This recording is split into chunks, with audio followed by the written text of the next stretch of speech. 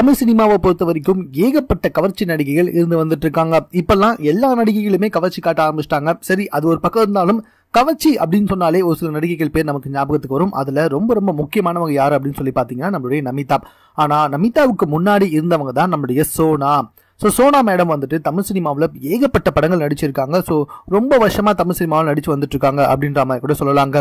நமிதா வந்ததுக்கு அப்புறமா தான் இவங்களுக்கு பட வாய்ப்புகள் வந்துட்டு குறைய ஆரம்பிச்சது. ஏன்னா இவங்க இடத்த வந்துட்டு நமிதா வந்துட்டு கரெக்டா ஆக்குபை பண்ணிக்கிட்டாங்க. இருந்தாலும் தற்போது எப்படியோ வந்துட்டு ஒரு சில படங்களை நடிச்சுதான் வந்துட்டு இருக்காங்க. சமீபத்துல கூட த்ரிஷா நடிப்புல வெளிவர போற ஒரு படத்துல வந்துட்டு இவங்க நடிச்சிருக்காங்க. வரலட்சுமியோட சேசிங் அப்படின்ற ஒரு படத்துல கூட இவங்க கமிட் ஆயிருக்காங்க அப்படின்றது ரொம்ப ரொம்ப குறிப்பிட்டு சொல்ல வேண்டிய விஷயம்.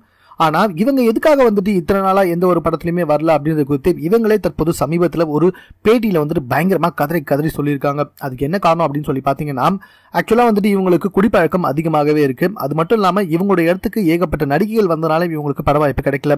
பட் இவங்க என்ன சொல்றாங்க அப்படின்னு சொல்லி பாத்தீங்கன்னா, நான் பல இயக்குநர்கள் கிட்ட வந்துட்டு பட வாய்ப்பு கேட்டு போயிருக்கேன், ப்ரொடியூசர்ஸ் கிட்டயும் பட வாய்ப்பு கேட்டு போயிருக்கேன். ஆனா அவங்க எல்லாருமே வந்துட்டு என்ன உடலுறவுக்கு தான் கூப்பிடுறாங்களே தவிர யாருமே வந்துட்டு எனக்கு வாய்ப்பே கொடுக்கல. இப்படி எண்ணற்ற பேர்கிட்ட வந்துட்டு நான் ஏமாந்திருக்கேன் அப்படின்ற மாதிரி வந்துட்டு ரொம்ப ஓப்பனாவே சொல்லியிருக்காங்க.